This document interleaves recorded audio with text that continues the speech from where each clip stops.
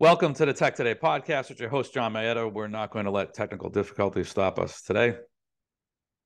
We have an update on the Bank Term Funding Program note that we published earlier this week. That data, as you may be aware, is as of Wednesday of each week. The Federal Reserve releases it on Thursdays after the close at 4:30 Eastern Standard Time. We typically publish our note on Thursday evening.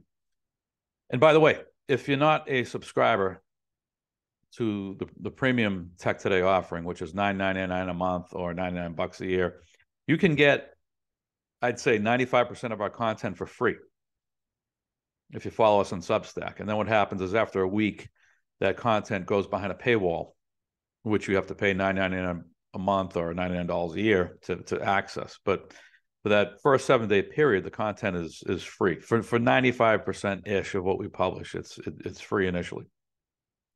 So back to the Bank Term Funding Program, March is going to be kind of the month to keep an eye on for markets, given what's going on with the Bank Term Funding Program. So the Fed, again, this week, it reiterated that on March 11th, the one-year anniversary of the Bank Term Funding Program, it's going to allow the program to expire.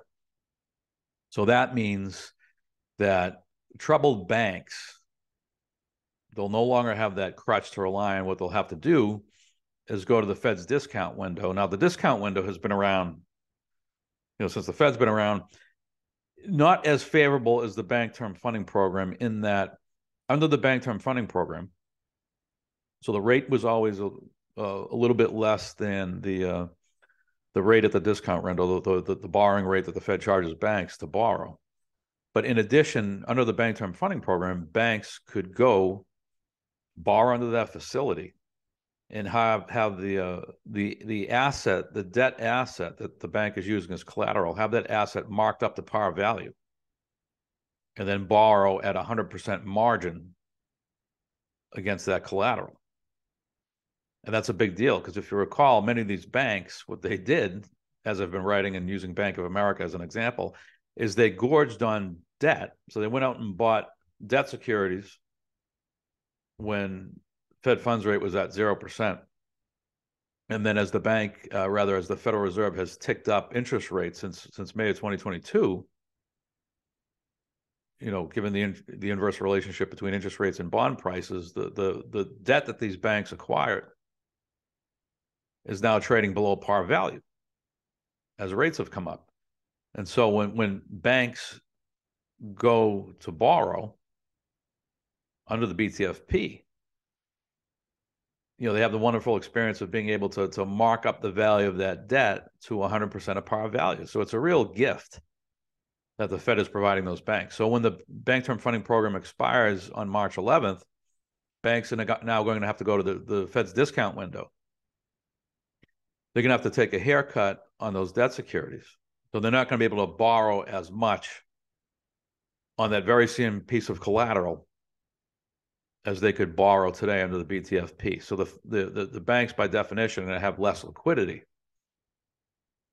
And so, theoretically, if you have another situation similar to March of last year, when depositors rush to a bank to make withdrawals, and if the bank doesn't have that liquidity on hand, it has to go to the discount window, they're going to get, less liquidity at the window, and therefore they're going to have less liquidity to offer depositors. And same for loans. There's just going to be less liquidity insofar as banks are concerned once the Bank Term Funding Program goes away.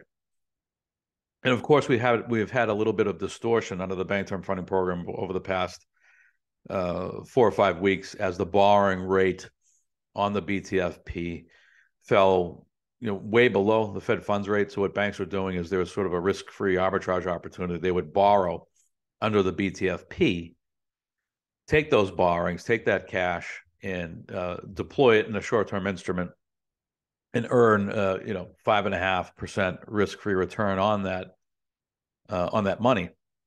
And you had an arbitrage opportunity. And the Fed sort of took that away.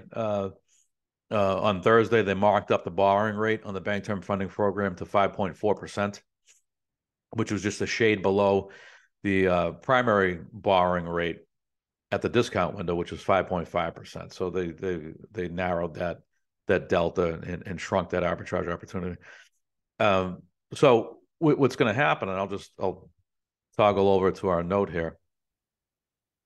What's going to happen is when the Bank Term Funding Program expires on March 11th, you're going to see borrowings under the Fed's discount window spike. So this chart here, see if I could expand that.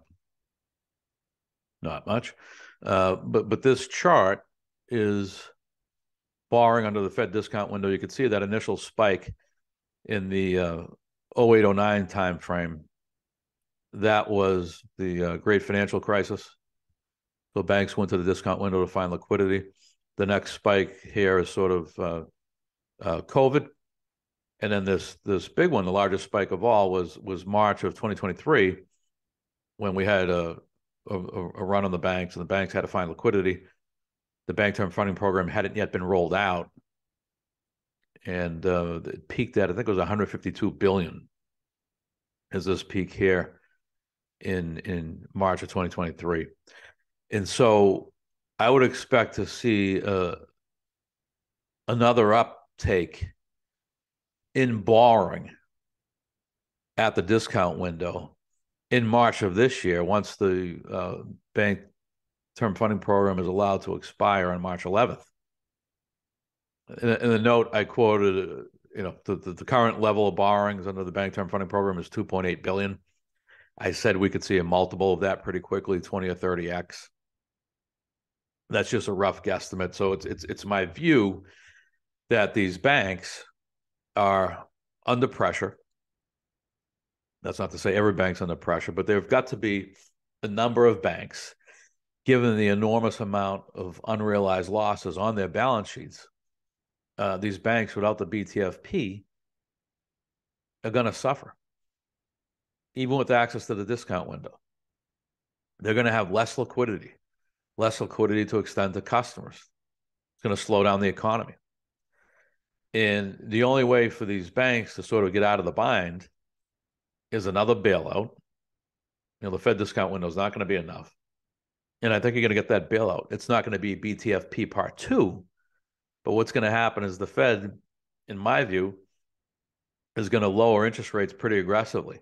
And that will reinflate the asset value of those debt securities that the bank scores on when rates were at 0%. So it's going to narrow the loss. It's going to meaningfully narrow the loss on those bonds, which will enable the banks to then extend more credit, because they won't have the risk of these massive losses on their balance sheets. We saw some of that in December at the last FOMC meeting when Powell talked down rates. And then we had the big banks reported on January 12th, and you could see that those losses had begun to narrow.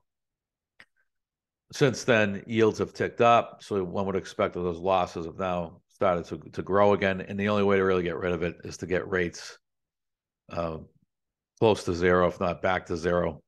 I hope we don't go there, but between a $34 trillion Treasury debt level and these massive losses on bank balance sheets, even though at the moment they're largely unrealized, it's still a big risk to the system, and the Fed's going to help it go away.